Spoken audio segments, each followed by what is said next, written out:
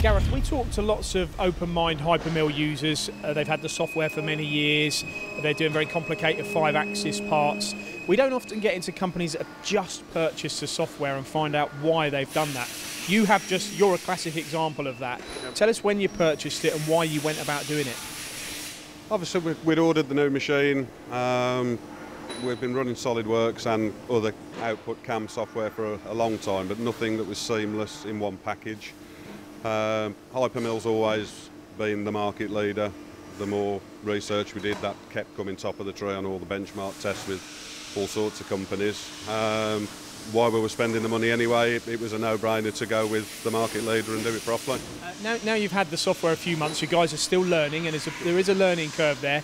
I thought what was interesting is you're using it for pretty much every part, turning and milling, so you've got modules on both. Indeed, yeah, we bought a full suite of machining strategies with it. We can program to every machine in the shop now. And this particular component that's on the machine at the moment, this was programmed actually using the hyperMill software, was it? It was. That was the first one he put through it, yeah.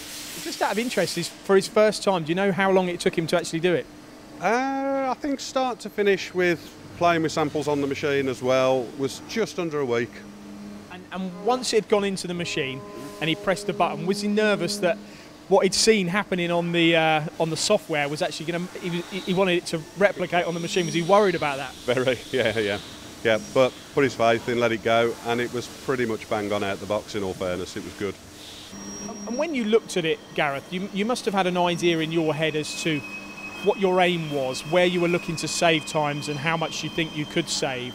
What was your thought process? Obviously, looking at 4 and 5 axis machining was new to us.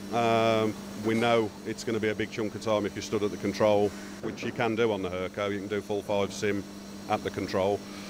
I wanted a piece of software that would take 30, 40, 50% of the time out of that and give us the reliability so that we know the trainee can go and set a mill up, an experienced setter can go and set a mill up, the tools are preset, the lengths are all in the database, the machine's going to run once that program hits the machine.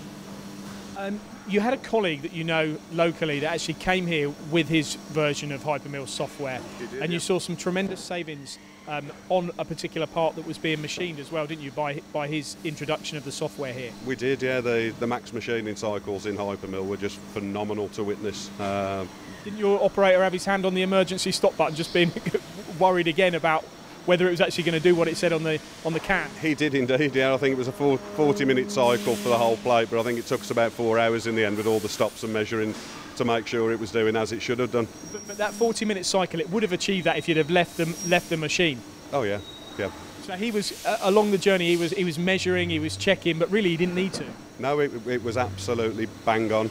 And that 40 minutes, what would that have been if you'd have not used the max machining? Do you think if you'd have done it using your traditional methods of programming? Probably a couple of hours, I would think.